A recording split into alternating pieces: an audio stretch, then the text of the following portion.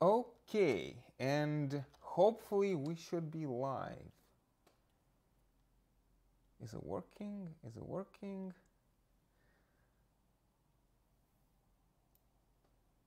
Okay. Yes, it seems to be working. Okay, colleagues. So today, as always, a very special class. Every class is special in its own right. Today's class is doubly special because I'm incidentally going to talk about two of my favorite ancient philosophers. You'd think, Plato, Aristotle, but no. My favorites are Epicurus and Sextus Empiricus. And as a matter of fact, I'm going to talk about both tonight. So, without further ado, I've decided to slightly rename the lecture. I call it Epicurus and the Hellenistic Age. So, but of all the philosophies of the Hellenistic age, I want to focus on the Epicurus and the Epicurean tradition. So let me start chronologically, with a little bit of a historical background, just a little bit. So we are talking about the Hellenistic age. Now, this is a period in history. So Hellenistic comes from the Greek word Hellas, which means Greece. So the Hellenistic age is the age of Greece, or more specifically of the Greek culture, Greek language, spreading all throughout the Mediterranean. And the Hellenistic age is supposed to, obviously these are historical conventions, so different historians will divide the time period differently. But one traditional way to talk about this is to start at the death of Alexander the Great to the ascension of Emperor Augustus. So this would be approximately from 333 BCE to 30 BCE. To the Battle of Actium, when the forces of Octavian, who will, the nephew and adopted son of Caesar, who will defeat Mark Antony and then become the Roman emperor, right? And so, and this period is going to be followed then historically by so-called Pax Romana, the Roman peace. So if you want, you can think about this as the period of Greek wars followed by Roman peace. Greek wars followed by Roman peace. And in the aftermath of conquest of Alexander the Great, we have the so-called Hellenization of the Mediterranean. So Alexander has a conscious cultural policy. He's trying to spread Greek language, but also Greek cultural practices. And this creates a lot of very interesting consequences. Most consequences are chaotic, in the sense that this is a period of both intellectual chaos and political chaos. But at the Alexander the Great creates the conditions for the spread of Greek language, and Greek language basically becomes the lingua franca of the Mediterranean. And this, incidentally, also creates a large deal of intellectual chaos, because I would imagine that the first consequence of this exchange of ideas is widespread skepticism, relativism, and in general uncertainty. And we have the proliferation of various cults, superstitions, all sorts of new religions. Astrology comes to the fore. The worship of the traditional gods, is called into question. And, these kinds of practices, which are usually referred to as syncretism, when religions get mixed together. So let me. Well, this is the map. This is the map of the Mediterranean and the Middle East right after the conquests of Alexander, because, as you know, Alexander died very young, and so immediately after he died, his followers, the so-called Diadochi, began the scramble for power, and you have. Right after Alexander's death, this civil war that basically continues on and on. I don't want to say civil war, but just a period of war, tremendous war and chaos, continuing up until the Romans conquer the Mediterranean and reestablish some sort of stability, which again will be known as Pax Romana. Okay, so this map is not really all that important, and this map keeps changing immediately. The two most important kingdoms are going to be the Seleucid Syria, well, not just Syria, you know, I would suppose. Well, anyway, so yeah, the Seleucid Syria and the Ptolemaic Egypt, these would be the two most important ones, although this is not important for our course. Yeah, in philosophy, when we talk about the Hellenistic age, we usually continue forward, right? Because even after the Roman peace is established, so philosophers such as Marcus Aurelius, who writes in the year 180 CE, or I'm going to talk today about Sextus Empiricus. Sextus Empiricus dies in 210 CE, or Plotinus dies in 270, and basically, I would say that sort of from the standpoint of chronology, the Hellenistic philosophies really end with the beginning of the Middle Ages. So, and then we talk about religious philosophies, Christian, Jewish, and Islamic religious philosophies of the Middle Ages. But basically everything between Aristotle and the Middle Ages could be considered as Hellenistic. Neoplatonists are in this weird position. You know, sometimes they're counted, sometimes they're not. But, you know, these divisions are not really all that important. So just for the context, so these are the dates of the major philosophers. So what is sort of important, I guess, what I want to draw out on this slide is that the important philosophers we're going to talk about today, especially Diogenes, Pyrrho, and Epicurus, they are all approximately contemporary with Aristotle. Epicurus is a younger contemporary of Aristotle. So even though, you know, in the minds of historians of philosophy, there's this sharp divide between Plato and Aristotle on the one hand, and the Hellenistic schools, which are supposed to have, you know, come later. As a matter of fact, they all write approximately simultaneously. Anyway, it's another way to arrange the chronology. Well, I'll post the slides later if you want to take a look at this. Anyway, so I've already started talking about the characteristics of the period, and I think we have to be aware of a couple of things. So on the one hand, we can see the philosophies that we're going to talk about in a second as outgrowths of the particular historical period in which they were created. So again, I've already mentioned political and intellectual chaos, and the simplest characterization of the philosophies of the Hellenistic age would go something like this. The world is bad, let us learn to be independent of it. The world is bad, let us learn to be independent of it. And you can see them as outgrowths of, again, particular historical circumstances, and even try to maybe reduce these philosophies to particular historical circumstances. But I think that this does not really do them justice. As a matter of fact, I think that these philosophies, again, Cynicism, Stoicism, Epicureanism, and Skepticism, have universal significance even for us today. These are the philosophies that are going to try to speak to the individual, to the concerns of the individual. They're very much going to be concerned with the question of how can I be happy as an individual? Again, you see for both Plato and Aristotle, this question had a very important political ring, especially for Aristotle. You can only be happy in a well-ordered society. And these four schools are going to be asking, but what if you are not living in a well-ordered society? Can you still be happy? So this is going to be the question that preoccupies us. And again, I urge you to not reduce these schools to this simplistic formulation. Anyway, so I was finishing last class on Aristotle by talking about this sort of pro and contra, right? So what later political tradition is going to take from Aristotle is this idea of man as a political animal, that in order to be happy, we need to be members of a political society. Now, in general, later political tradition, again, people like Karl Marx or people like Jean-Jacques Rousseau or even Hegel to some extent, they will take this view from Aristotle. However, the Hellenistic schools will all be deeply pessimistic about this prospect, basically because political participation was more or less impossible in the Hellenistic age. And after the Hellenistic age, after the Greek wars are over and the Roman peace is established, still within the Roman Empire, the imperial politics are dominated by the emperor, right, and his court. So political participation is very much limited, even after the war is over and peace is established.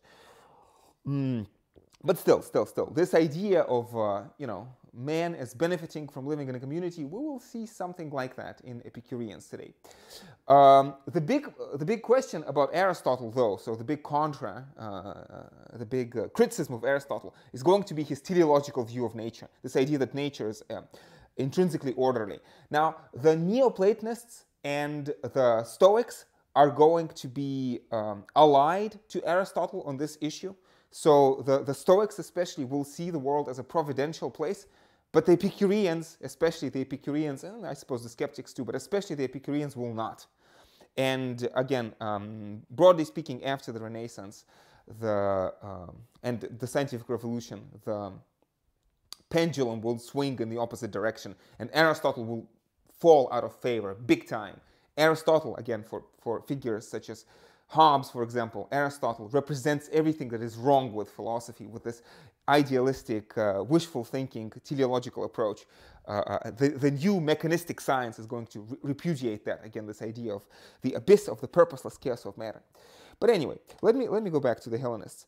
So again, I mentioned this already. So we have the political chaos, the wars, the uncertainty, and the subjection, the subordination of the independent city-state. So the polis is I don't want to say it's destroyed, but it becomes subordinate. So you don't have this, again, Aristotelian ideal of taking turns, ruling and being ruled, almost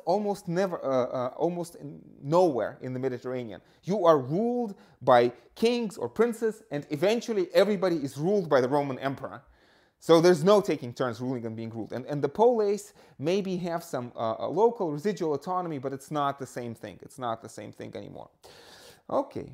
And likewise, we also have this ideological chaos because, again, ideas,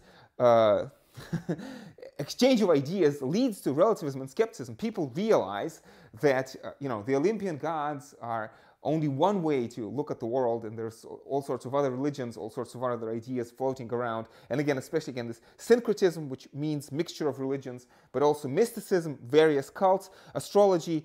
There's a small Jewish sect which appears at this time, and over the years, slowly but steadily grows out of all proportion to become eventually become the Roman Christianity. Again, against the background of this ideological chaos. This, if we had more classes, we'd have a whole class on Christianity. Christianity kind of falls in many ways into the same basic intellectual background, and same basic intellectual outlook. You can see a lot of similarities between Christianity and other philosophies that we're going to talk about today. Differences too, but also similarities.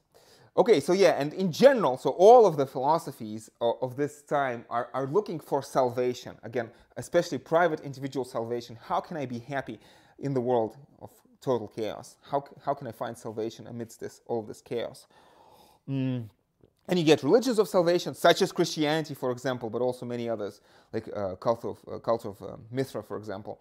But also in philosophy, especially this search for ataraxia, this word I kept talking about, ataraxia, which means literally means freedom from disturbance, freedom from perturbation, freedom from violent passions.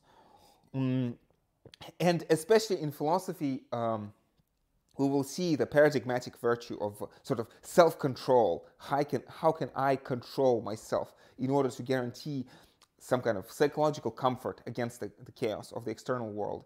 And as a matter of fact, these philosophies, especially because the political world is breaking down, are usually going to address individual simply as an individual, simply as a human being. And therefore, I would say, as far as I can tell, all four philosophies have a deeply, deeply cosmopolitan outlook. For the Epicureans, the skeptics, the Stoics, and the Cynics, everybody is just a human being. We are all essentially simply humans. And it doesn't matter whether you're a Roman or a Phoenician or a Persian or a Greek. It doesn't matter. We all live in the same chaotic world. We're all faced with the same problems. And the solution that these philosophies are going to offer are going to be, broadly speaking, similar. And again, so we have this idea of philosophy as therapy. So philosophy is therapeutic. Philosophy should be to the soul what medicine is to the body, right? And again, in addition to ataraxia, there's a whole bunch of other words which get thrown around. So ataraxia in Greek means freedom from disturbance. There's another word, aponia, which means freedom from pain. Those of you who will read Rousseau carefully, especially my second-year students, Rousseau actually uses this word in its Latin form, indolence, indolentia, which is a translation of the Greek word aponia, freedom from pain, which is this Rousseauian ideal of this natural man, the noble savage. This is what the natural man strives for. Indolence, aponia, which is broadly speaking synonymous to ataraxia. Another word that can be used in this context is apatheia, apatheia. It's cognate to English word apathy, but means something different. So apathy is supposed to be this negative, melancholic mood, whereas apatheia in Greek is something positive. Again, freedom from passions. The connotation for all of these words is something like serenity, tranquility, calmness. Some people may hear certain parallels to the Sanskrit word nirvana. And I think, broadly speaking, it's an appropriate metaphor. Another word that we will meet is this metriopatheia, which means moderations of passions, and euthymia, which is a word from Democritus, which means gladness or serenity. Again, I'm throwing these words around.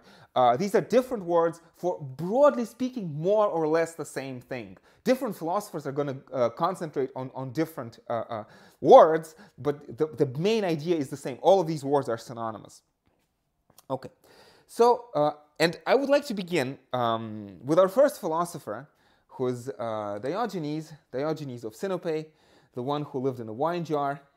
And in a certain important sense, Diogenes, I think, is a very nice character to summarize the basic outlook of all four Hellenistic philosophies. Well, to some extent. There's going to be differences, obviously. Now, Diogenes, strictly speaking, is supposed to be the founder or like co-founder of Cynicism. Cynicism comes from the Greek word kunos, which means dog. There are alternative hypotheses of where the name originates, but this one gets most traction these days. Again, for Diogenes, the idea is, again, that the chief value is freedom, independence, self-control, autonomy, again, moderation of passions, and very much this idea of nature versus convention, again, physis versus nomos, this idea that you want to throw out all the rules of society, that in general society does not make us happy, society does not give us anything useful. In fact, there's a wonderful quote from Epicurus, which I plan to talk about. Again, sort of, we must free ourselves from the prison of public education and politics. And so even though this is a quote from Epicurus, I think it's broadly speaking similar in outlook. So Epicurus. So these philosophies they have, especially Cynicism, has this somewhat antisocial nature. Again, this idea that I already mentioned this, right? In the dialogue, Socrates tells to Alcibiades that the first task of education is to unlearn all the useless and harmful things that society has taught us. Anyway, and so Diogenes, again, this idea of natural, going back to nature, again, broadly speaking, similar in outlook to Jean-Jacques Rousseau, foreshadowing many themes in Rousseau. So this idea that sort of, you don't need clothing, you don't need fancy things, you don't need material possessions. Again, Diogenes lives like a dog. He lives in the street. He lives in an empty wine jar. He lives by begging, just finding scraps of food, and especially sort of some people give him candy, and he throws candy. What kind of ancient candy they had, you try to imagine. He throws it away, saying, "Away with the tyrant," because you shouldn't be accustomed to luxurious food. Be as independent as possible. Again, this notion of he is not rich who has much, but he is rich who needs little. Therefore, do not get accustomed to luxurious food. Get accustomed to a simple diet. That way you need little and you can be happy with little. And it makes a lot of sense, I think, right? So if you're hungry, even very basic food tastes good. It tastes like a feast. So again, this idea, he is not rich who has much, but he is rich who has little. Sorry, he's not rich who has much, but he is rich who needs little, right? And to sort of summarize this wonderful story about Diogenes and Alexander, right? Diogenes and Alexander. So possibly taking place in Corinth, although who knows, right? So this is the story from Plutarch. So Alexander hears about this wonderful man, Diogenes, and comes to greet him, right? You know, he comes with all of his guards, curious to see what this person, what the whole fuss is about this person, Diogenes, right? And he asks, he tells Diogenes, hi Diogenes, I am Alexander the Great, the ruler of the known world. I am the king of the world, Alexander. Is there anything I can do for you, Diogenes? And Diogenes allegedly responds, he says, hi Alexander, and I am Diogenes the dog, right? And to this second question, what can I do for you? Diogenes says, yeah, you can do something for me, Alexander. And this is a quote, a translation from Greek, but I will translate so that modern day students can understand. Diogenes says, Alexander, would you be so kind and go fuck yourself? This is basically what Diogenes tells to Alexander. I mean, the ancient Greek says, stand out of my light. You're blocking the sun. Get out of my sun. This is what he says. But you got to understand, the ultimate meaning is that Diogenes wants nothing to do with Alexander. He tells him to take a hike. He's not interested in anything Alexander has to offer, right? Alexander cannot harm him, and also Alexander cannot really do anything for him. And you see, these notions of self-control and moderation, the notion of like this extreme autonomy, right? And it is impressive. And according to Plutarch, what Alexander says is, truly, if I were not Alexander, I wish I was Diogenes, right? So, and you got to understand why the sentiment. Now, of course, Alexander prefers to be himself, the king of the world. But if he were not the king of the world, then being Diogenes is the next best thing. And that's, you know, that's a very tall order, right? That's a very high praise. If Alexander actually said that, although, as you can imagine, there were no cameras back in the day. The basic idea is that only one person can be Alexander. There's only one place for the king of the world. But Diogenes, everybody can be Diogenes. So again, in terms of this answer to the question of this political and intellectual chaos, Diogenes gives a certain answer.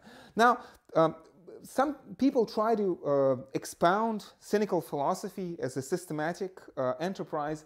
And this is problematic for many reasons, because true cynics never wrote anything, right? So we don't really have any, I mean, we have writings surviving from later cynic philosophers, but you gotta ask yourself this question, sort of, if you live like a dog in the street, would you write anything? So it's like elements of cynical insights will be incorporated later on in Stoicism, for example. But sort of, that's the general idea. I should also mention that you may see some similarities between Diogenes and Socrates. Diogenes considered himself to be the follower of Socrates. And so both Diogenes and so the Cynics in general considered Socrates as their important founder or forefather. And likewise, the Cynics, sorry, not the Cynics, but the Stoics, trace their lineage also back to Socrates. Again, with these ideas of self-rule, this autonomy, and, well, ataraxia to some extent too. Again, I'm planning to maybe read tomorrow portions of the dialogue Gorgias, where this famous exchange between Socrates and Callicles. Socrates expresses some of these, some of very similar ideas, similar to what we see in Diogenes, but also what we'll see in Epicurus. Okay, so this is the quote: he is not rich who has much, but he is rich who needs little. Now, unfortunately, in this wonderful form, I haven't been able to find it in ancient sources.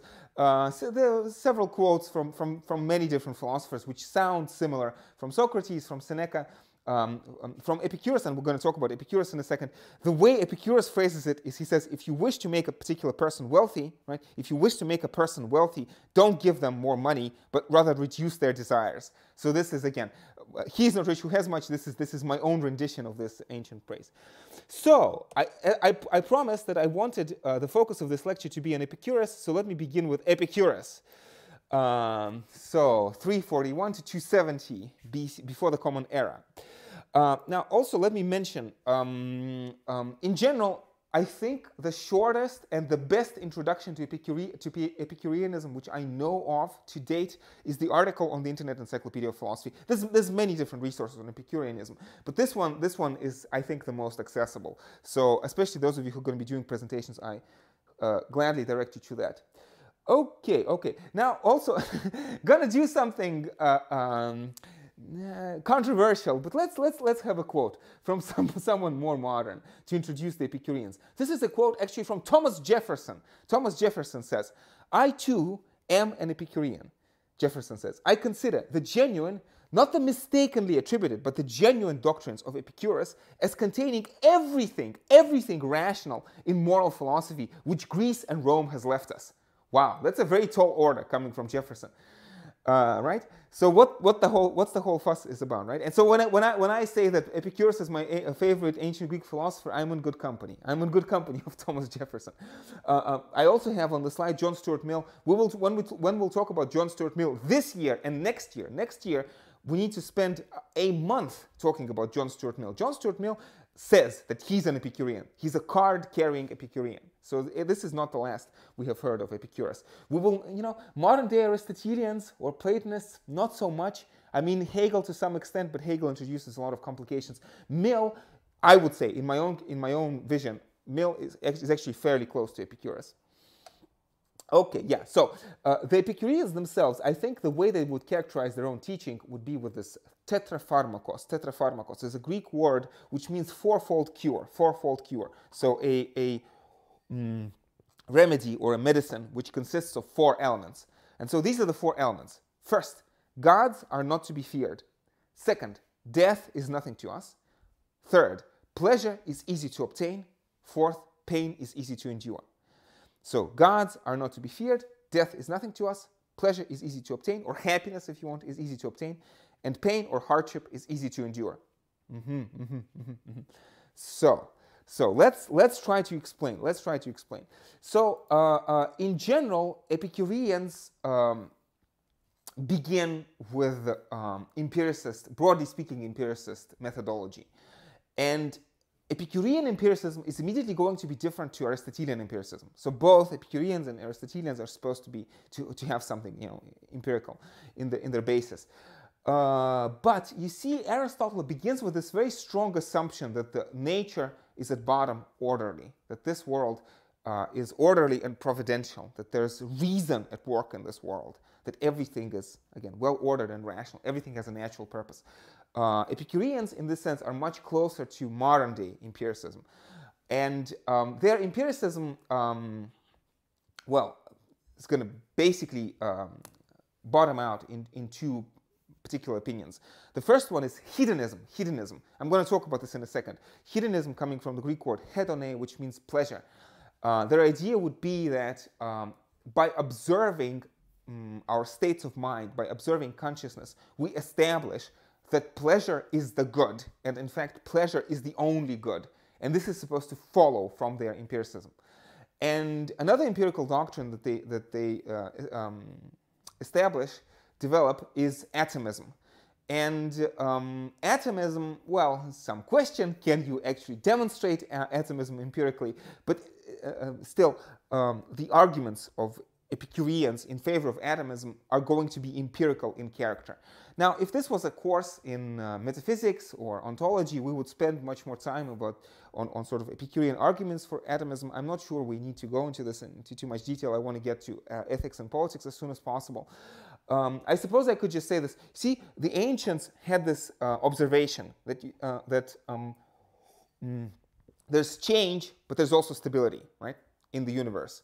So things change. Like you can take a piece of wood and you can burn it, and it will change from wood to ash.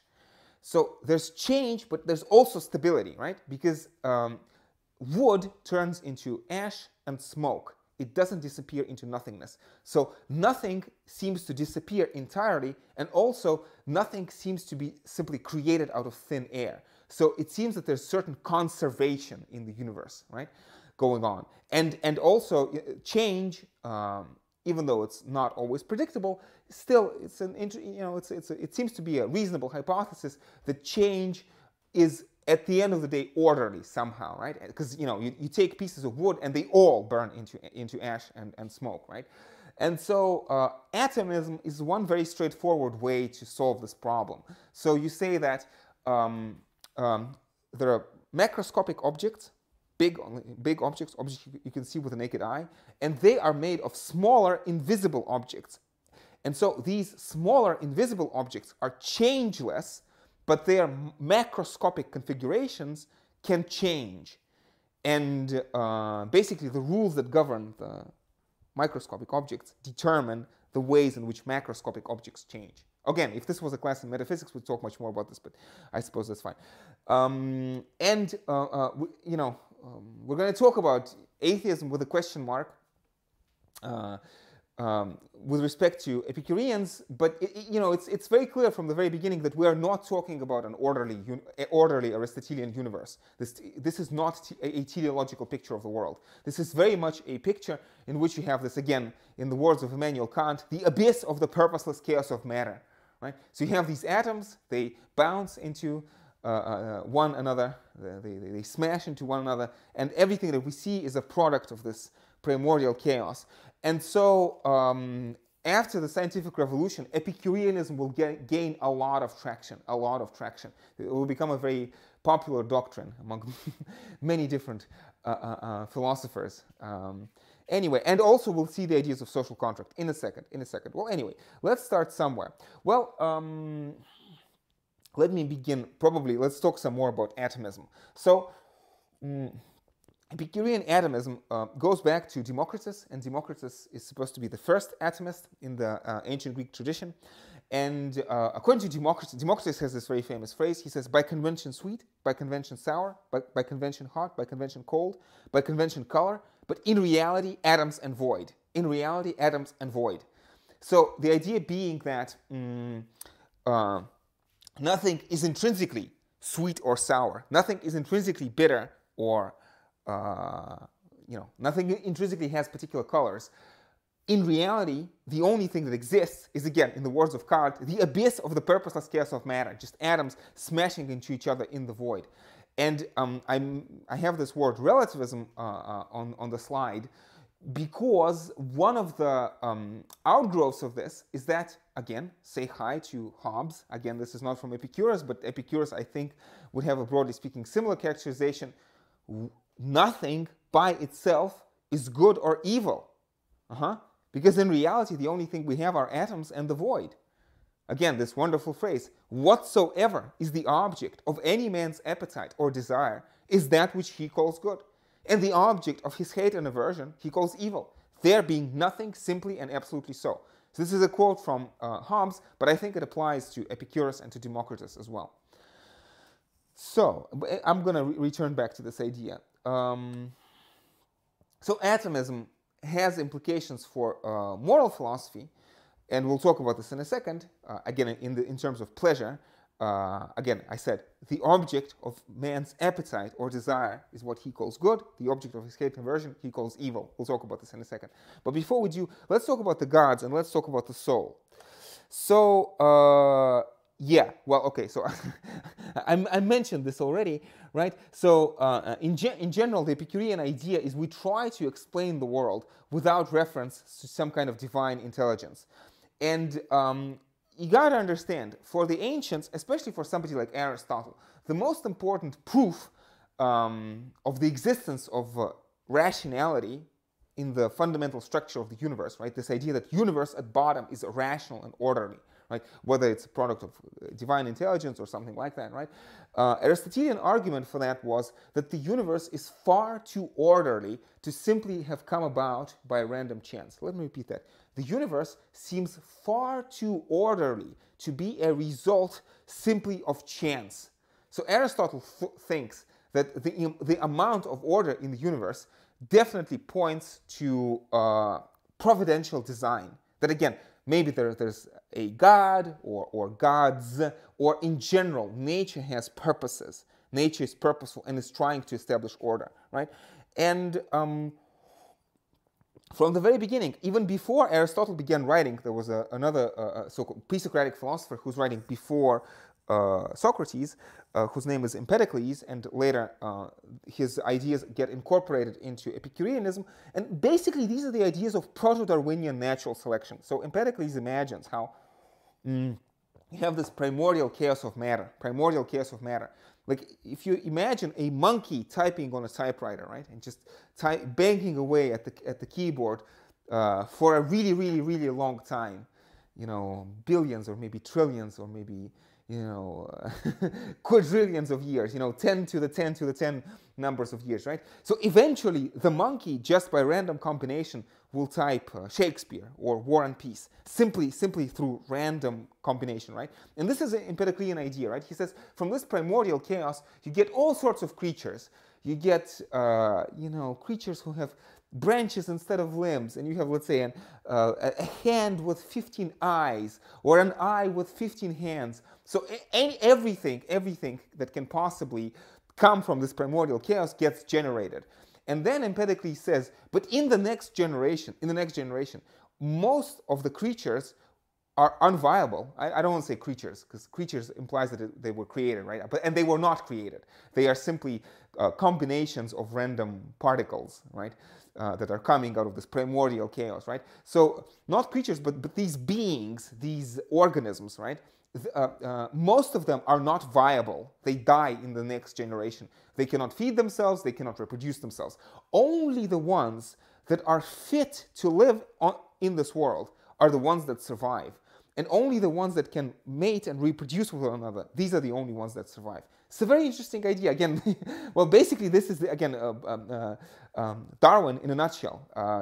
There were important advances between Empedocles and Darwin, which made the theory of evolution much more believable. But in broad outline, the theory of evolution existed in ancient times. And Empedocles held this idea, not Democritus, but Epicurus held this idea, and later Epicurean philosophers like Lucretius also had this idea. I should insert the name of Lucretius in one of the slides, definitely, because he's probably the second most famous Epicurean philosopher after Epicurus. Again, and Lucretius is going to be writing in Roman times in Latin. Anyway, so let me continue. Yeah. So, and especially when we talk about the gods, we have this idea that natural science leads to happiness by dispelling superstition. So, for Epicureans, we study the world to some extent because we're curious, but much more importantly, we study the world to get rid of superstition.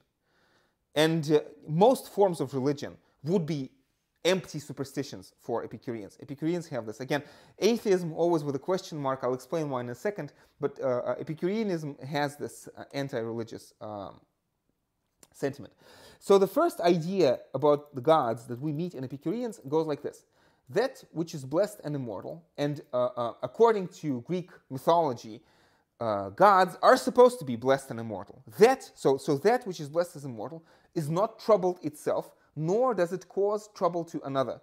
As a result, it is not affected by anger or favor, for these things belong to weakness. Again, so the Epicureans would say that by definition, if God or gods exist, by definition, they have to be all-powerful, immortal, and blessed.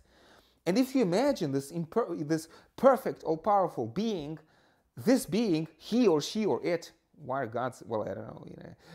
How do you establish the gender of the gods is not exactly clear to me, but whatever, right? So the gods are not supposed to care about anything. They should just reside in this wonderfully calm and tranquil and peaceful state, should not be bothered by anything. And in fact, for example, that's exactly what Aristotle says about the gods. He says divinity, what the divine intelligence does, is the divine intelligence thinks about itself. It is a thought thinking itself, this pure contemplation, this highest intellectual, we talked about intellectual and moral virtues for Aristotle. And he talks about how intellectual virtues imitate the divine. This is what the divine mind is doing. The divine mind is contemplating itself, right? And Epicureans would say that if your image of the god, or of the gods, right, as something or somebody who cares about human beings, who cares about, let's say, whom do you have sex with, and in which positions? How do you, which food do you eat, and how do you prepare it? The Epicureans would say, you're being mad and you're being blasphemous. You are disrespecting the gods. This would be below the dignity of the gods to care about such petty matters, such, crass and uninteresting matters. Gods have much more interesting things to be doing, that is being blessed and divine, and not caring about, what petty humans do here, down here on earth. I had this quote from Heraclitus in the first class, how Heraclitus says, to the divine intelligence, all things are good and beautiful and fair. All things are good and beautiful and fair. And again, this idea that, God is on the side of one tribe fighting another tribe, this is petty. This is petty. Gods are above all of this, right? And, at the end of the day, this idea of divinity presupposes the notion that God or gods do not care about us and do not care about what we do, and will not judge us on what we do. Gods are entirely independent from us in a certain important respect. And kind of notice Aristotle is different in many ways, but Aristotle to some extent would agree, to some limited extent, partly because there is no afterlife in Aristotle. There is no judgment after you die in Aristotle. The divine intelligence does not deliver judgment after one's death. The divine intelligence contemplates itself. And your punishment for being vicious is that you are unhappy in this life, for Aristotle, and for the Epicureans as well. Although, again, there are differences, but also important similarities. Now, let's talk some more about the gods. Now, you see, the interesting thing is that the Epicureans never actually seem to question the existence of the gods. Like Epicurus says, gods exist, Olympian gods exist, not a problem. And, Epicureans would be willing to even participate in sacrifices, ancient Greek sacrifices to the gods. But the question is, what is the status of the gods? So one alternative is that these are simply ideal images to imitate. So that gods are sort of blessed, exist in this perpetual state of ataraxia, freedom from disturbance, and we should, so these are ideal images in human minds, right, that we should imitate. So this view comes very close to atheism, right? Gods are real, but they exist as ideal images in people's minds, right? They are real, but they exist as fantasies. Which is to say that they're not real, right? Or the alternative is that no, maybe gods are really, really real, right? But then they are detached in the sense that they do not care about us, right? And I have this last point on my slide.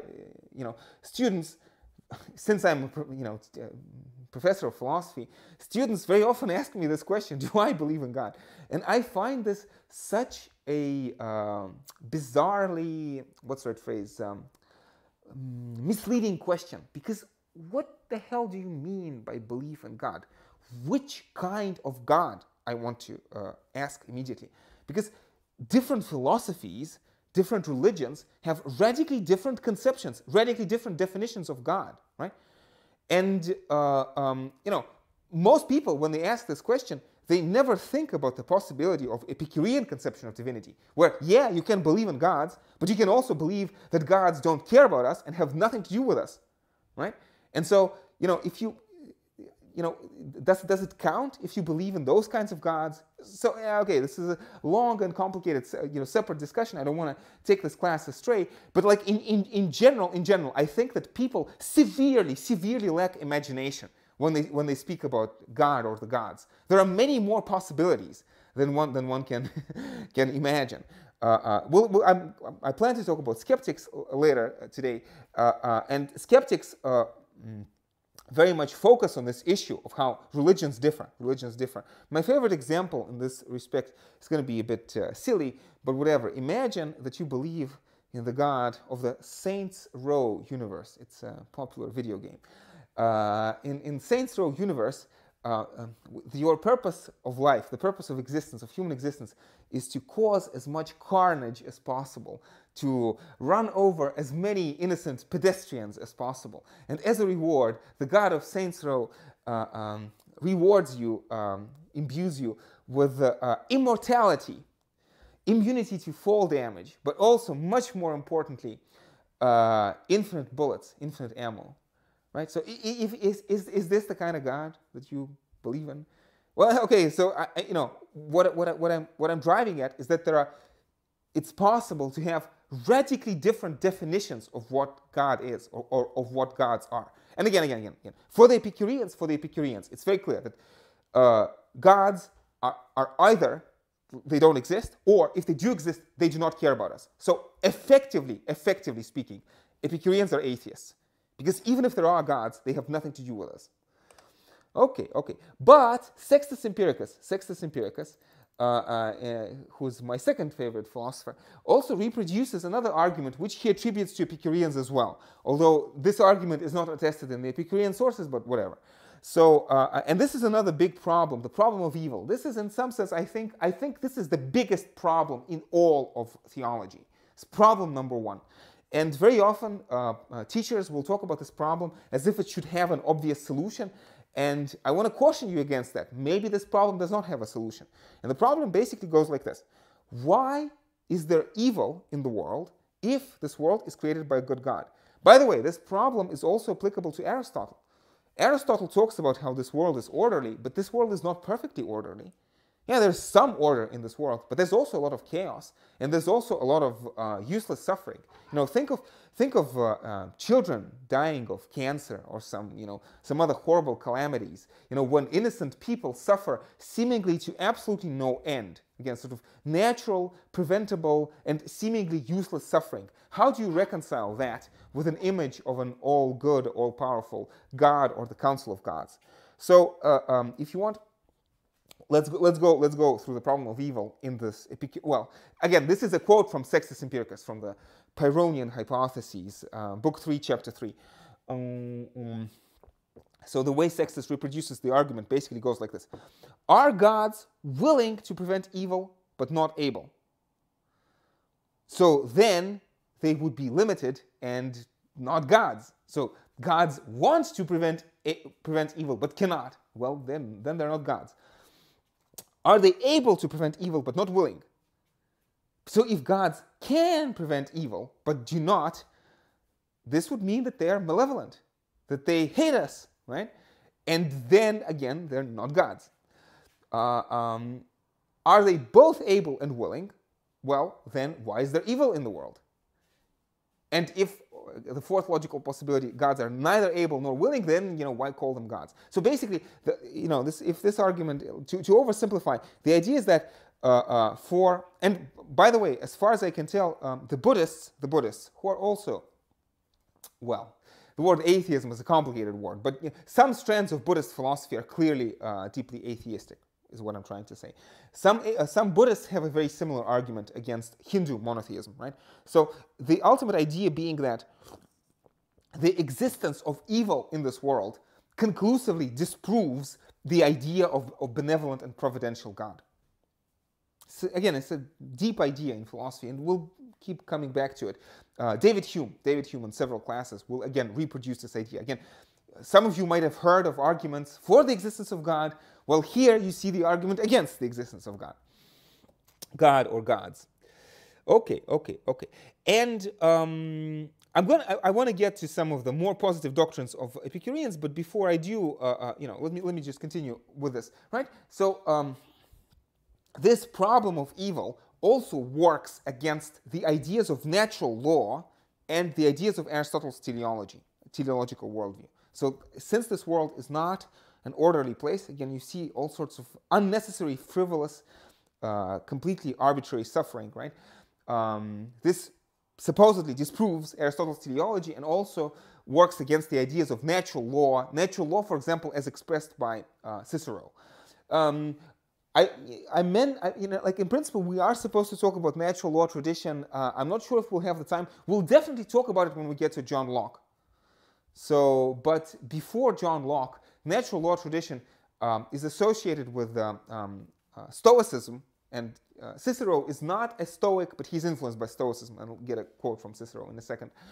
So Cicero, and then later, especially later Christian writers, are going to talk about the natural law. So this is what Cicero says. There is in fact a true law, namely right reason, which is in accordance with nature. This law applies to all men and is unchangeable and eternal.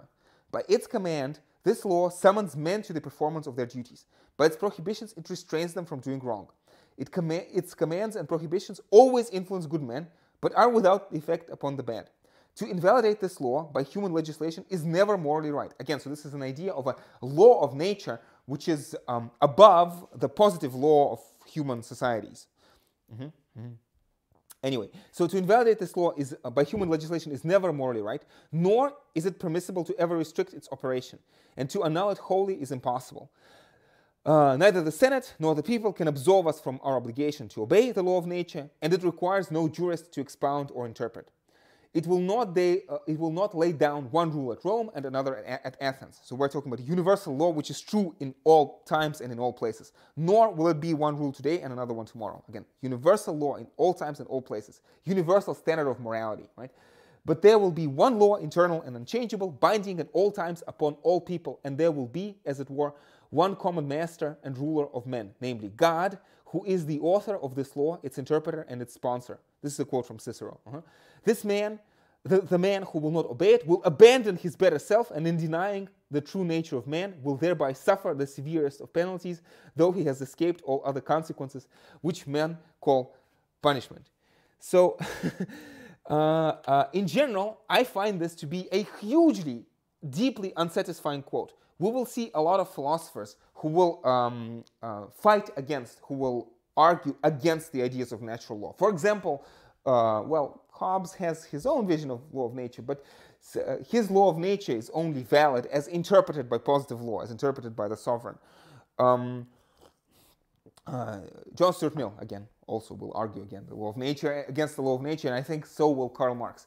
Again, this notion that it seems, at first glance at least, it seems at first glance that in order for what Cicero is saying here to be right, this world needs to be really providential. There need to be really gods, and these gods should really care about us. And if people break the law, gods should punish them in a visible fashion.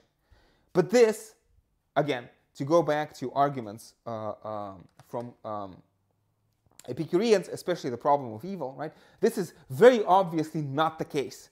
We seem to be in this, to go back to Protagoras, you remember the myth of Prometheus and Epimetheus, right?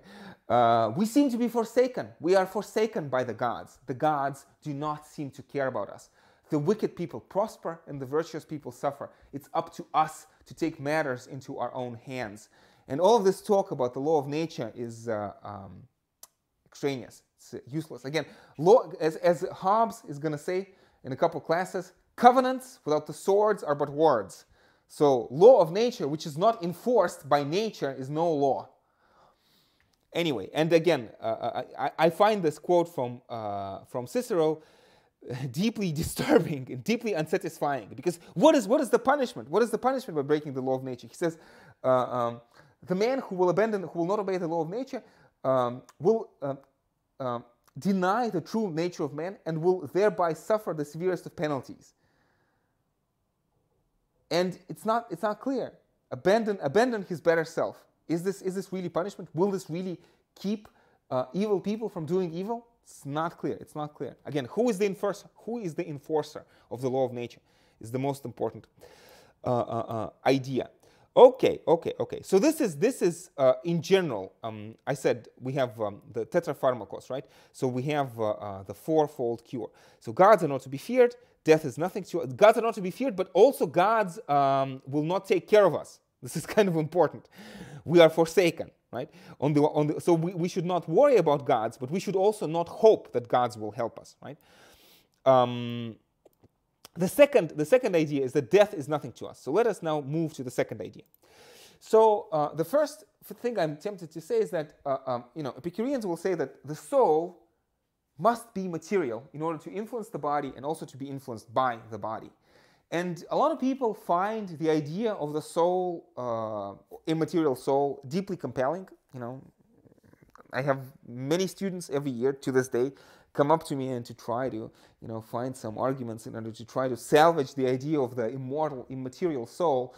And although we do not really have a conclusive answer, like I don't think anybody can seriously claim to know 100% certainly what happens to us after we die. You know, we don't have that knowledge. But still, there is an argument which again goes back to Epicureans and probably beyond. And the argument is very simple. You see, supposedly your soul can move your body, right? So I think of something, right?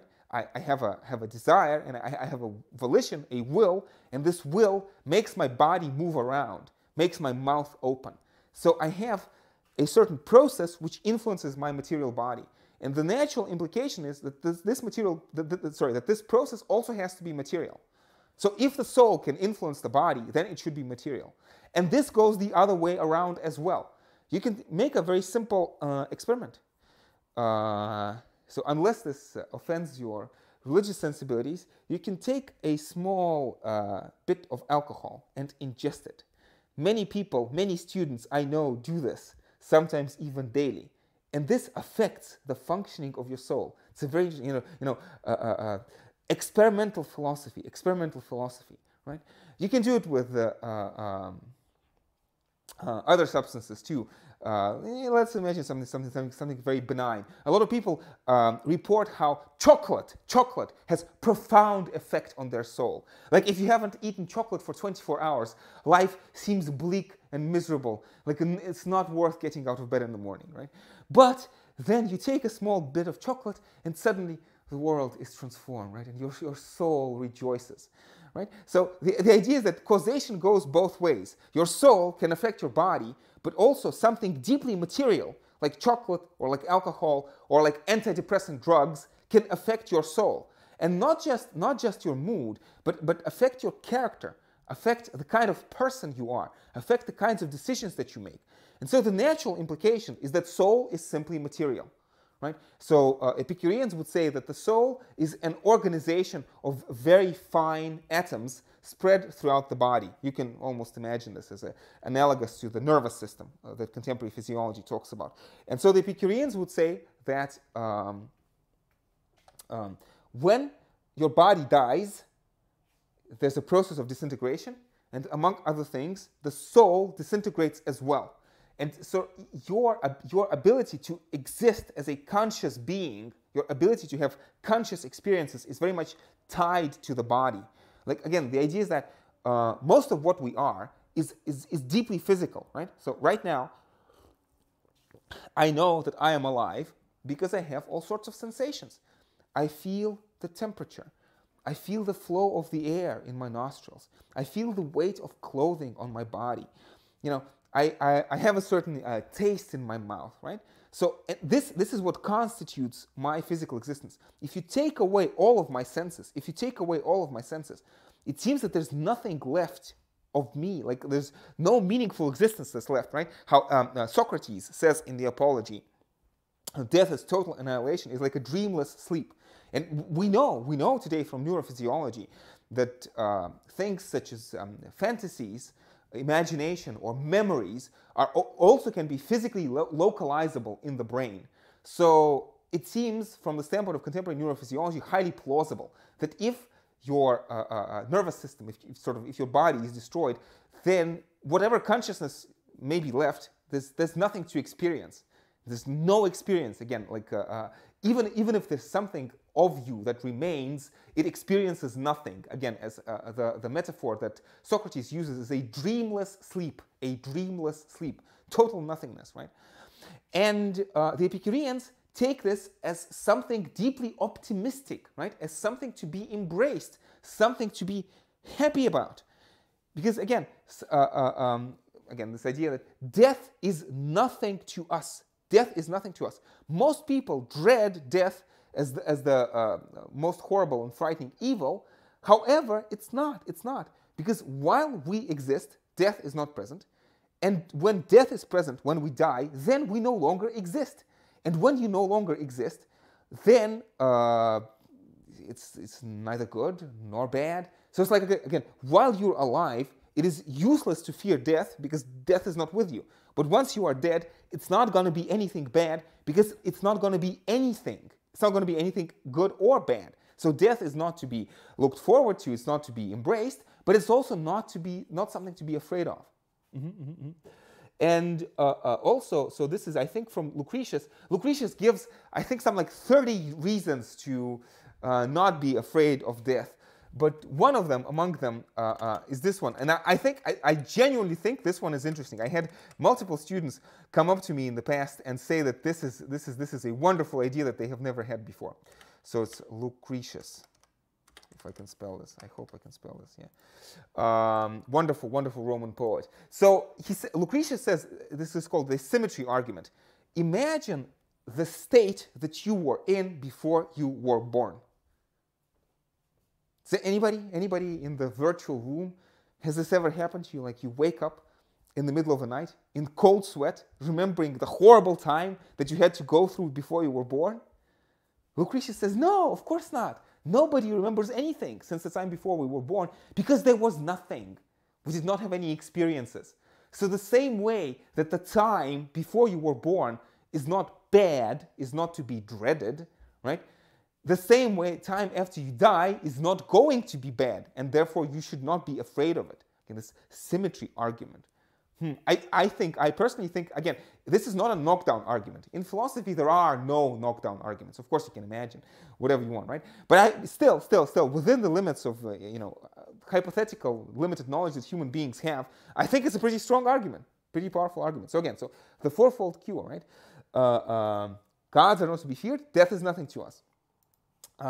There's another issue with the soul. So I want to spend just one moment talking about this. It's a very famous doctrine of the swerve, associated with Epicurus. The idea being that everything is physically determined. Again, so atomism entails determinism.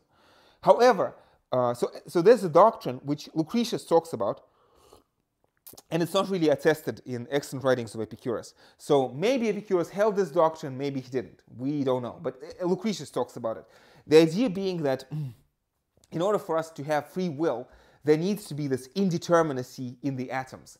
And many people are ecstatic about this, and they say, oh, wow, Epicurus has predicted Heisenberg's uncertainty principle, how in quantum mechanics interactions are supposed to be indeterministic. Well, I think that there's so many problems with this view.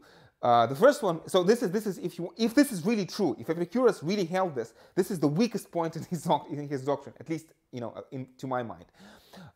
First of all, because this random swerve, or the kind of thing that you get in quantum mechanics, is supposed to be random, and there's a big difference between randomness and freedom. See, and in fact, we'll talk about this later, especially when we get to David Hume. David Hume, who doesn't believe in free will, says that to be free is simply to be determined by the right kinds of causes. So, people have a stable character, right? And so, in some sense, we are free when we are predictable, when we act in character, according to some long-term plan. So, for example, after you're graduated from a bachelor's program, you decide to enroll into a master's program. And you sit about it, you think, and you make an important decision, or maybe you decide, should you get married? Should you get married to this particular person? Right? It's not supposed to be a random decision. It's not supposed to be a coin toss. No, it's ideally, under ideal circumstances, it is supposed to be something completely certain. Right? You should not feel this indeterminacy. In fact, you should feel. Under ideal circumstances, most people would prefer to feel completely sure. Now, like, I should enroll into this master's program. It is clearly the best for me. No randomness involved, right? Or I definitely should marry this person. He or she is the best choice for me, right? Or I definitely should vote for this particular candidate, right? So this, again, I think there's a big problem with talking about, again, free will and randomness. Free will is supposed to not be about randomness, right? So again, and Heisenberg's uncertainty principle, don't even get me started on that. It's another course I teach, course in philosophy of science. It's all sorts of problems with this view, and there's only Copenhagen interpretation is the indeterministic interpretation of quantum mechanics, but there are others, deterministic interpretations like pilot wave or many worlds. If you did not understand what I said right now, don't worry too much, because we do not study this stuff in this course. But if you're interested, ask me after class sometimes.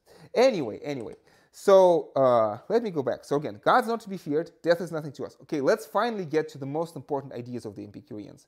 So pleasure is easy to obtain, pain is easy to endure. So again, for Epicureans, as for other Hellenistic schools, happiness is the practical goal of philosophy, and happiness in some sense is the most important goal of philosophizing. And I mentioned already, again, this philosophy as therapy, philosophy as therapeutic, philosophy ideally being to the soul what medicine is to the body. It's a very famous phrase from Epicurus that very often philosophy programs like to promulgate, like to peddle, right? It's gonna let no young man delay the study of philosophy. Let no old man become weary of it. It's never too early, never too late to care for the well-being of the soul. Again, philosophy is care for the soul. The man who says that the season for his study has not yet come or is already past is like the man who says that it's too early or too late to be happy. Okay, so Epicureanism is first and foremost about happiness. So a popular misconception of Epicurean philosophy is this idea of eat, drink, and be merry, for tomorrow we may die. So this is crossed out because this is not true. This is not Epicureanism at all. However, Epicureans do have this quote, that pleasure is the beginning and the end of the blessed life. We recognize pleasure as the first and natural good. Starting from pleasure, we accept or reject, and we return to pleasure as we judge every good thing, trusting this feeling of pleasure as our guide.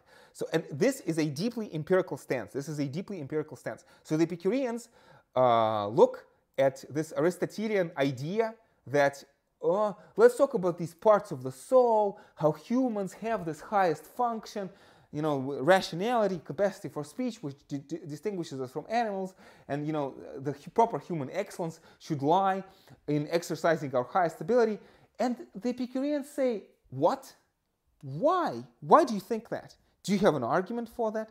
The Epicureans basically say that, again, that Aristotle's assumptions are not really warranted. Again, so the Epicureans want this immanent empirical criterion. Like, how do you know that human beings have this or that function?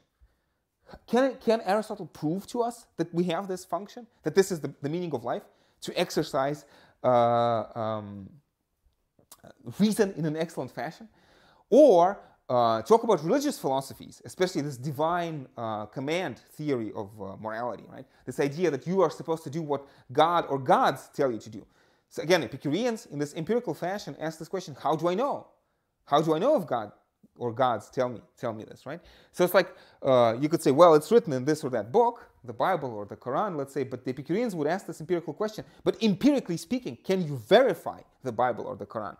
You know, if there was a god or gods like Athena and Zeus, and they were present daily in our lives and rewarded the righteous and punished the wicked, that would be one thing. But sort of these books, these stories about prophets who seemingly, you know, talk about gods, we'll see this later in Hobbes. Hobbes asked this question: suppose a person is prophesying for God, right? He's supposed to speak the words of God. How do we know? How can we check? How can we guarantee? Hobbes says, human beings can be mistaken. Human beings can be mad. Human beings can lie. How can we be sure, right? So what is the empirical verification? So the Epicureans, as opposed to religious philosophies, and as opposed to Aristotle, would say that happiness is the natural good. If you look at children, or if you look at animals, it seems that everybody wants happiness. Happiness as defined by pleasure. Everybody wants pleasure, right? And there's this famous and important is-ought problem. Now, this is technical, and we'll come back to it later. Especially those of you who are going to write about John Stuart Mill next year, you will have to wrestle with this problem. It's called naturalistic fallacy. Sort of the basic idea is that from the fact that we want pleasure, can we really conclude that pleasure is the good? And the answer is, technically speaking, logically speaking, no.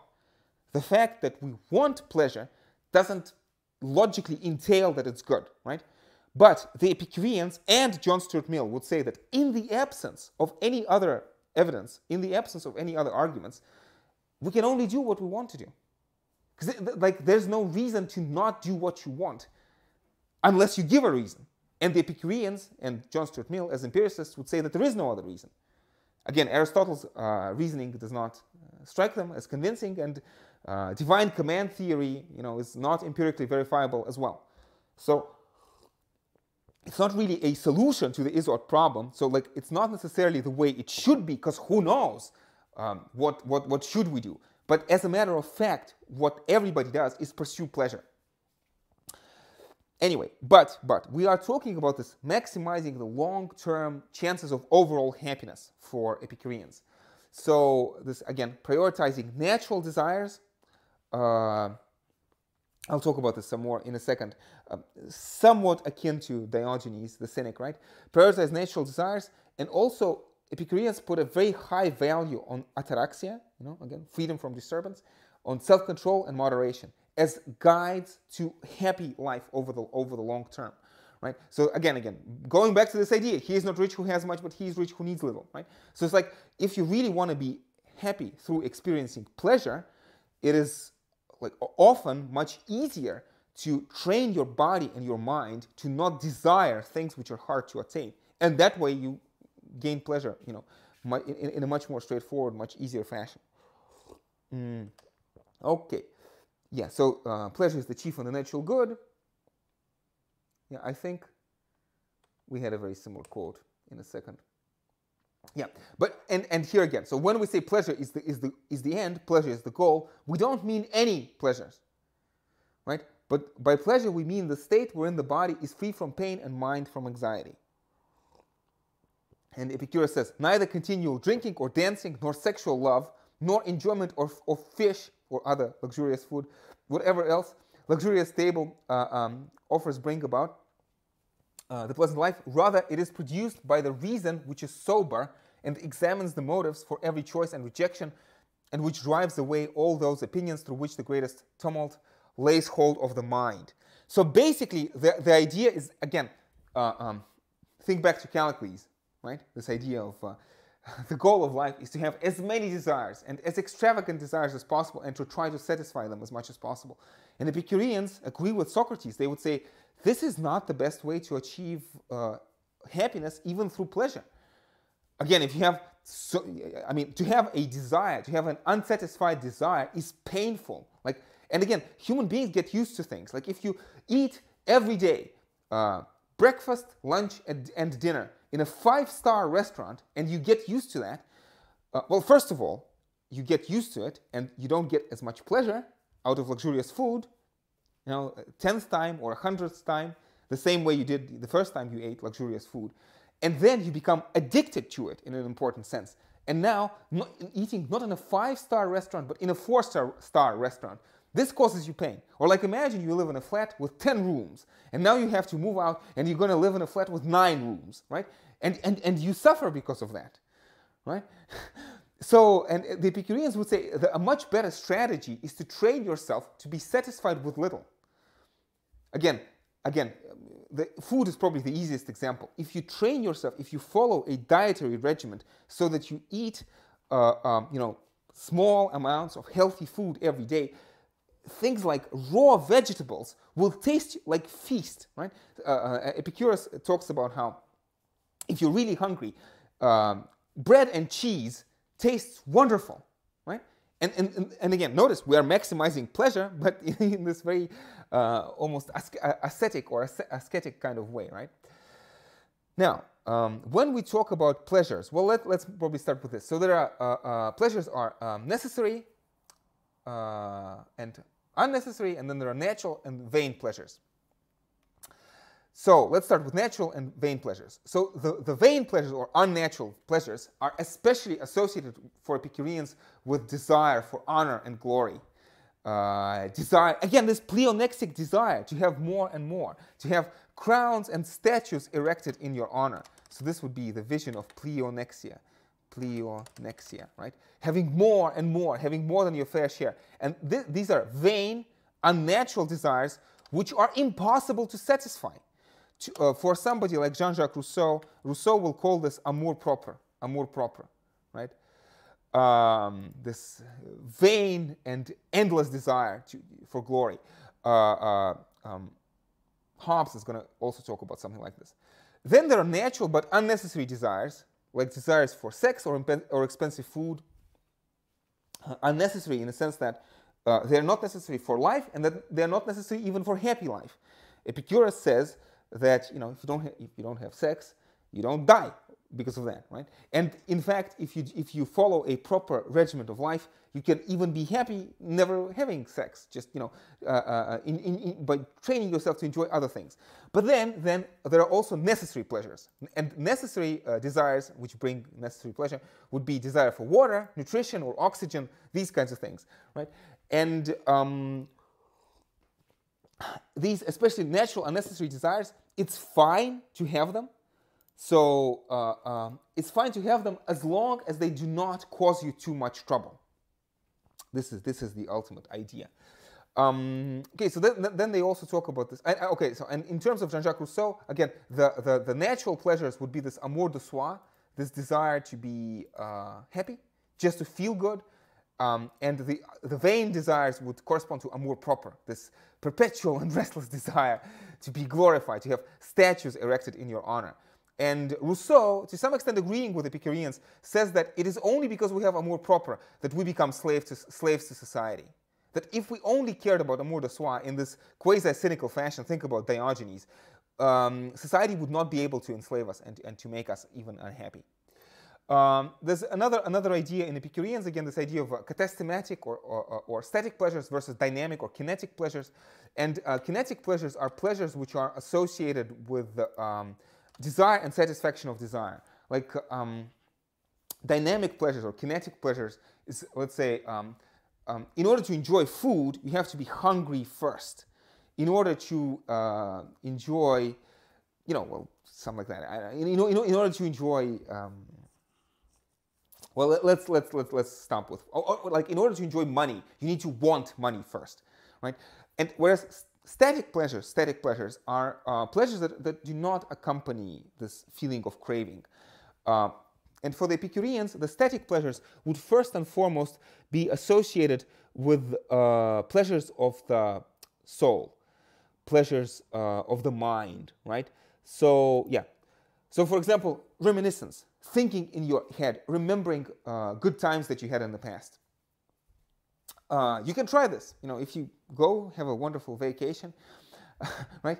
After you come back, you can, find time throughout the day, just sit there and think about the wonderful time you had during your vacation. And this will bring pleasant memories, right? And this Epicurus says, this is a static pleasure. It costs you nothing.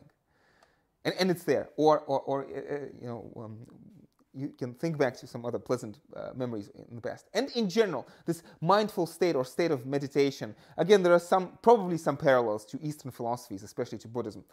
And in general, pleasures of the mind tend to be more stable, more secure, and maybe even more pleasant, right? So these would be the static pleasures. And you see, Epicureans have this interesting notion, which I think at the end of the day is plausible. Like, again, think back to Callicles. Callicles says you need to have as many desires as extravagant and try to satisfy them much. But imagine you wake up in the morning and you just feel good. You feel good. And you don't feel any particular desire to do anything. Are you unhappy? Are you unhappy? Like, imagine a lazy summer morning. You wake up, go, maybe have a cup of coffee, and you just sit there and stare at the blue sky, and you hear the birds chirping. And, life is just good. You don't have any desire to, go, earn a lot of money or, find, a boyfriend or a girlfriend. You just sit there calmly. And, Epicureans would say that, again, Callicles is wrong because he cannot appreciate this state. That, again, the absence of desire is as pleasant as satisfaction of desire. Absence of desire is as pleasant as satisfaction of desire. If you don't have a particular desire, you're not bothered by it. Anyway, and again, Epicureans are not against pleasure. Pleasure is fine if it doesn't cost you too much, right? However, once you have to jump through, all sorts of hoops to get bronze statues or maybe golden statues erected in your honor, then maybe it's not really worth it. Okay. Yeah, and of course, the pleasures of the mind are usually non-rival. Like, if I enjoy them, you can enjoy them too. And the highest pleasure I'm going to talk about in a second are pleasures of philosophy, but also pleasures of friendship, right? And it's a non-rival thing. I can enjoy philosophy and you can enjoy philosophy. In fact, we can enjoy philosophy together. And if we enjoy philosophy together, this increases your enjoyment and this increases my enjoyment. And again, I keep referring to this phrase. Remember it, we'll come back to it. Again, John Stuart Mill, higher versus lower pleasures. For John Stuart Mill, you can have a consensual, harmonious society precisely because higher pleasures are more pleasant and also are non-competitive, non-rival.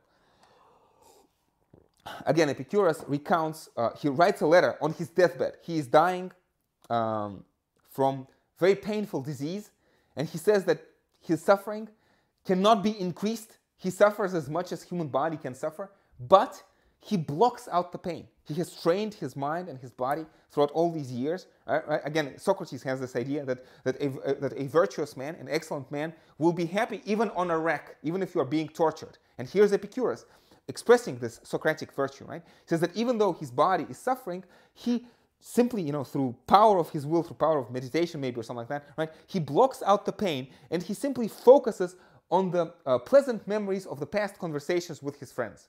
And this is what makes him happy even on his deathbed as he's dying from a painful disease. Okay, I talked about the immanent criterion already. Anyway. Yeah, so again, tetrapharmakos. God's not to be feared, death is nothing to us, pleasure is easy to obtain, and pain is easy to endure if you train your mind and body to do this.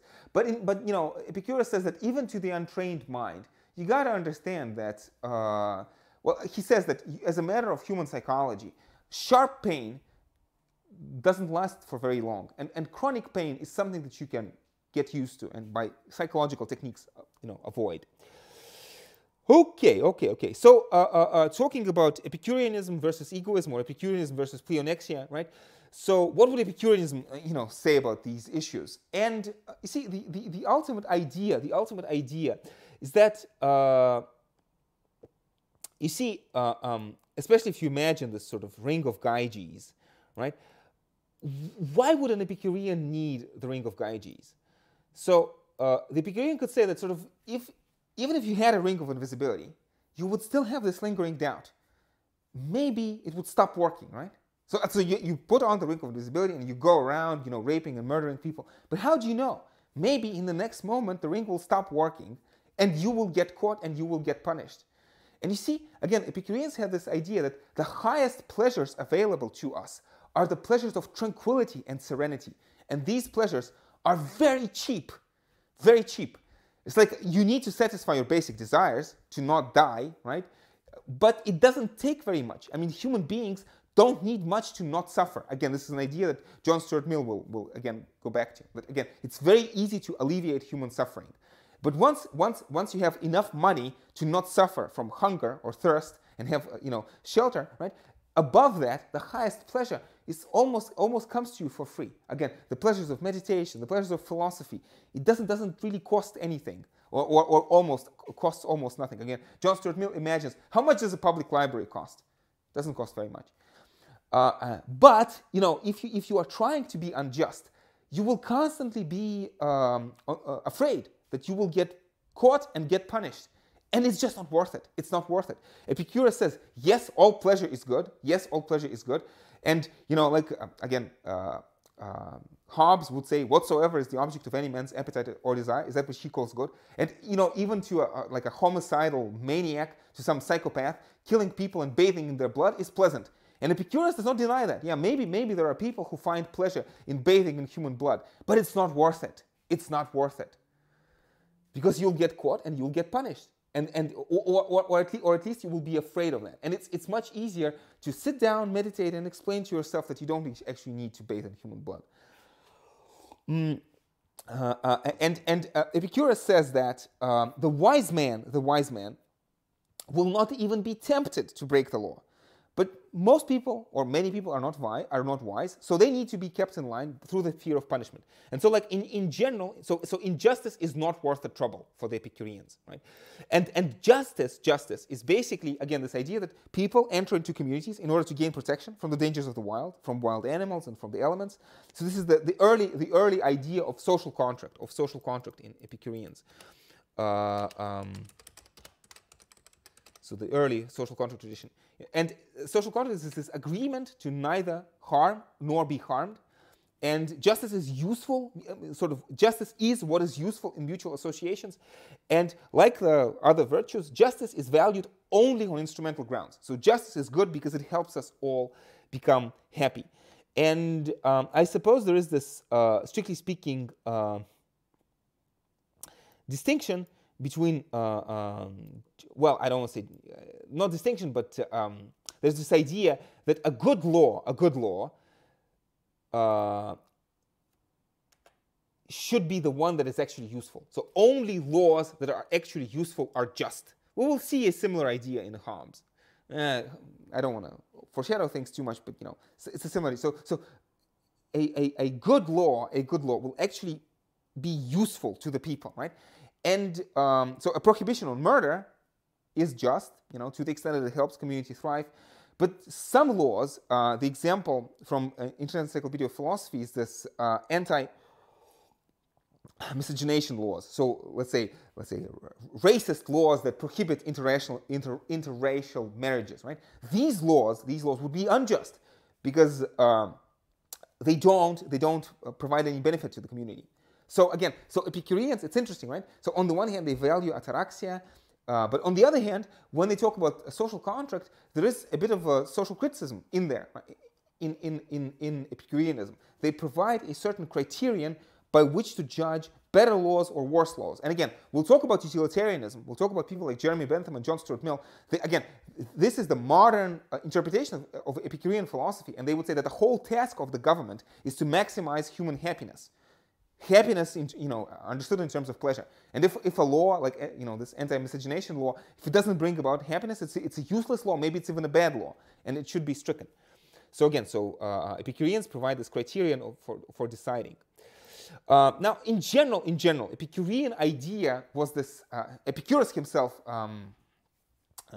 had his school in a garden just outside the city of Athens. And it was a small voluntary community, and very importantly, it accepted women and slaves. So Epicurus, again, I talked about this cosmopolitan character of Epicurean philosophy. Well, here we have the we see the payoff, right? Because Epicurus is going to say, well, we're all humans. We can all equally feel pleasure. We can all equally feel pain. So there's no real reason for us to exclude or to discriminate against women or against slaves. In general, Epicurus has a lot of very, extravagant things to say about friendship. For Epicureans, and again, friendship would be, in general, would be this paradigmatic, static pleasure. Static or catastematic pleasure. It's a pleasure without the accompanying pain, right? So it's like you can crave chocolate, or how addicts crave drugs, right? But you don't crave seeing your friends, normally at least, right? And pleasure of friendship is this, what's that phrase? It's an wonderful, wholesome pleasure without the accompanying pain. So much so that I think at some point, I did not include this as a quote, but Epicurus says that the last quote, the man of noble character is chiefly concerned with wisdom and friendship. Wisdom is mortal good, but friendship is immortal good, right? And he says friendship has its beginning as a result of utility, but at the end is chosen for its own sake. It's kind of a complicated thought, and I'll expand on it in a second. And of course, there's this very famous quote from Epicurus that friendship goes dancing around the world, announcing to all of us to wake up to happiness, right? And so, especially when we talk about this friendship valued for its own sake, there's an important question of, what about self-sacrifice? Would you sacrifice yourself for your friends? And especially, what would Epicureans say about tyrannicide? So this is a particular example. So Julius Caesar, as you know, was assassinated. And people who killed Caesar, they actually thought that they were doing a good thing, that they were killing a vicious tyrant. And some of the assassins of Julius Caesar were Epicureans. And so you could ask, what is their justification for doing something dangerous? Again, Hobbes and Mill were also going to be, broadly speaking, hedonists. How would you justify self-sacrifice? And I think the Epicureans would say that in general, death is not a bad thing. So it's not like you should seek death. Epicureans never recommend suicide. I mean, it's like no real point in killing yourself. Not to mention that, like, in general, as empiricists, I think Epicureans have to be aware that you cannot 100% guarantee what's going to happen to you after you die. So just on the off chance, you should not risk your life without a good reason. However, if there is a good reason, again, the community of friends is a very important thing for Epicurus, among other things, because it helps you satisfy your necessary desires as well, right? So remember, they lived in a garden just outside the city of Athens, and a garden was a place to hang out, to meet, to talk with friends, to enjoy this, but also the garden was a place to grow food, to actually sustain your body. So they have this, almost a hippie commune, right? And the point is that I don't know how should I put this, right? So why would you risk your life? So in an important sense, I think that Epicureans would say that life by itself is not good. Good life is good in itself, and in order to have a good life, ideally you would want to be a part of a community of friends. And again, notice how in this quote Epicurus says that friendship begins as something which only gives us utility, is only just useful to us, but then we begin to value friends for their own sake. And so if you are a member of this community of friends and something endangers it, then yeah, you might as well go out your way and protect it. And maybe this would even be worth risking your life if this is the necessity of the situation, right? Because you would rather risk your life in order to try to save your community than to lose the community of friends and be worse off, right? Something along those lines. It's a complicated story, and many philosophers find Epicurean answer not exactly satisfactory because, on this egoistic account, if death is the end, should you really do it? But Epicurus himself definitely had this, again, pro-social idea. And in general, Epicureans would be against engaging in politics because it's just too much trouble and it breaks your ataraxia. Again, I mentioned how for Aristotle, political participation is good in itself. For Epicureans, not really. Politics mostly distracts us, and they are suspicious of politics and politicians, that they're probably in it for because of their desire for fame and for statues being erected in their honor. So, like, in general, you should not really bother with that. But if the well-being of the community rests on it, like if the circumstances force you to, yes, you will engage in politics. So much so that again, some of the assassins of Julius Caesar were Epicureans. Okay.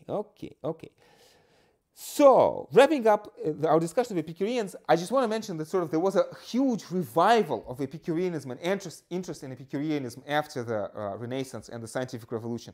Again, this doctrine, this materialism, this anti-teleology seemed very much in line with the sciences of the day, the new science emerging after the scientific revolution, the idea of humanism and Renaissance, humanism, to some extent Renaissance, secularism. It's kind of, again, Epicureanism gained a lot of traction. And so, like, in general, often the way that history of philosophy courses are taught is that Plato and Aristotle are the focus, and then, the Hellenistic schools are less interesting afterthought. And I want to rectify that. In fact, if we had more classes, I would spend more time on the Hellenists, especially on the Epicureans. Because to a very large extent, they are the ones who carry the torch forward. Again, you will not really find modern Platonists or modern Aristotelians. Again, Hegel to some extent is an exception, but he's really an exception who proves the rule, because there's a huge difference between Hegel and Aristotle. Whereas Epicureanism is very much alive, again, for example, in the philosophy of John Stuart Mill. But not just John Stuart Mill. There's a very famous dissertation that a philosopher whom we're going to study has written. And the name of the dissertation is the difference between Democritean and Epicurean philosophy of nature. So there is a philosopher whom we're going to study who wrote his doctoral dissertation on the subject of Democritus and Epicurus. Who is this person, right? So here's the picture. So it's in German, right? Differenz der demokritischen und epikureischen Naturphilosophie, right? And this person is Karl Heinrich. I'm sorry for being so dramatic, but I just cannot resist. It's, of course, Karl Heinrich Marx. And I think that there's an important lesson for us. This idea of maybe there's something interesting going on, right? Between communism and the Epicurean garden of friends, right? This notion of people getting, and again, sort of, you can think of Marxist atheism, of this idea that the purpose of this life is happiness here and now. And I'm sure, of course, I did talk about how Marx shares many of Aristotelian assumptions, but I think that at the end of the day, Marx is more of an Epicurean than an Aristotelian. Now, of course, we should not oversimplify. Marx is so much more than just an Epicurean, but you know, in general, there is an important connection there. I'm sure. Okay. So I'm not sure how we're doing for time. Now, in principle, I want to talk about the skeptics, but I feel that our time is maybe close to being over. So what? And my discussion of skepticism was supposed to be slightly more technical and slightly more, maybe slightly less clear. So I promised that Epicurus is going to be the focus of this lecture. So maybe what I will do is I will finish the lecture here, and I'll talk about skepticism in a separate video, and people who want to watch it can do that too. Okay, colleagues, or I should say friends, right? Oh yeah, there's another things I wanted to mention with respect to Epicureanism, and this is the idea of if you combine Epicureanism and skepticism, it seems that you get something very similar to Buddhism, and that's kind of just an interesting thought. Just always with a question mark, But again, this has been going for quite some time, so maybe to try to wrap this up, okay, let's put on the most important slide. See, again, like in my own studies of philosophy, I told you that Epicurus and Sextus Empiricus are two of my favorite ancient Greek philosophers. Probably my favorite modern philosopher, at least early modern philosopher, is David Hume. And when I was about your age, I was actually very impressed by Epicurus. So Epicurus has been my interest for a very, very long time, like almost from the very beginning. And I've been reading, the first philosophical textbook I had was a textbook by Bertrand Russell.